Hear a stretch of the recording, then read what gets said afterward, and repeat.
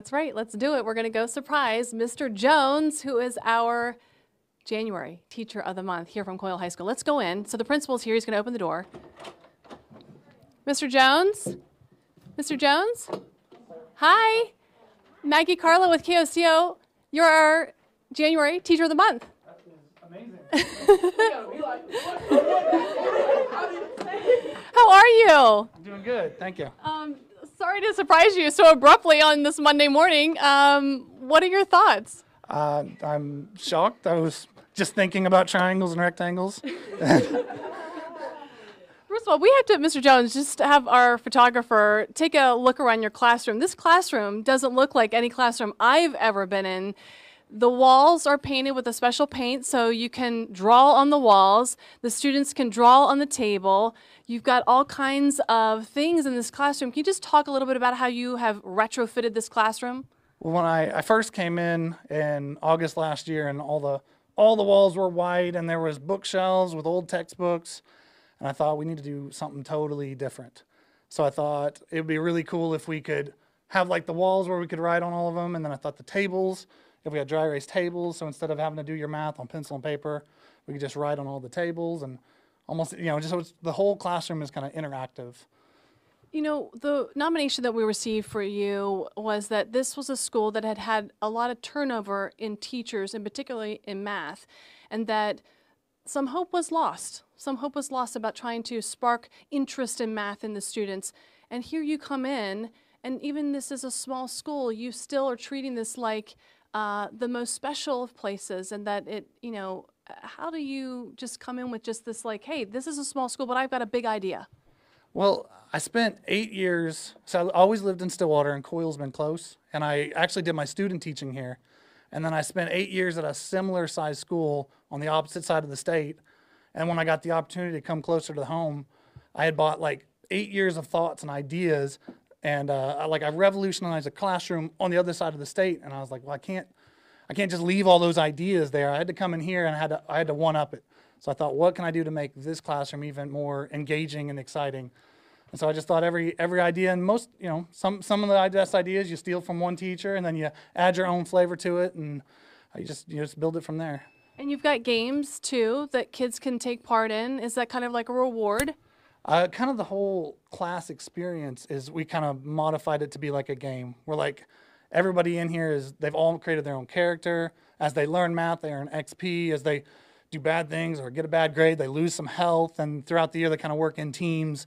So it kind of works as an extra motivating factor. Where do you get your motivation from?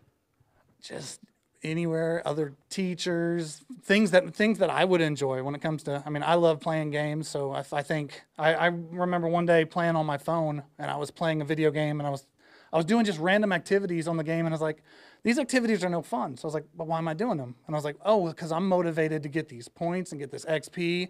And I thought, well, what if we could use that to help motivate our students? It's so cool. It's so cool. Who has something to say about this teacher here? I know one of you does. Amazing.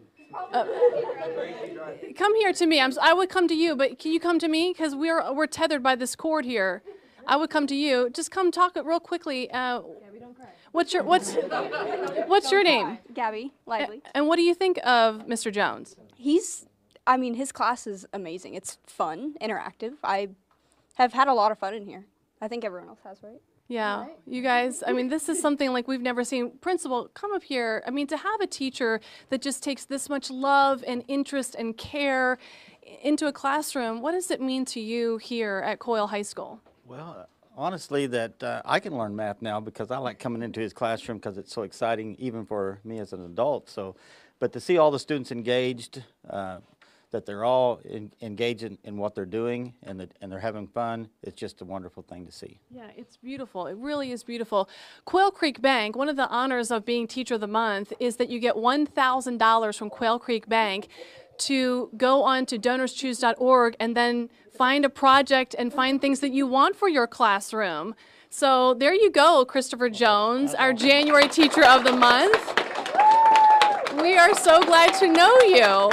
And also, I have to mention, the principal showed me there was a picture of you and you were wearing like a costume. So like, how does that work that you like will do something goofy if the kids, what are they, like win a bet or something? Did he get that picture on his phone or something? Did he sneak in here? Well, it's part of the game. We kind of have random events, and they're like each kid has their own character, and some of them are mages and wizards, and it'll just pop up, and one of them can turn the teacher into a pickle, or turn the teacher into a banana or a chicken. It just kind of, it happens. Sometimes it doesn't, from one class to the other. So I'll teach a whole lesson on geometry in a banana costume sometimes. And it's because some student decided to take a magic wand and turn the teacher into a banana that day. Well, we are so impressed with you, and yeah, this picture is something to see. Mr. Jones, thank you. Yeah, he's got it on his phone.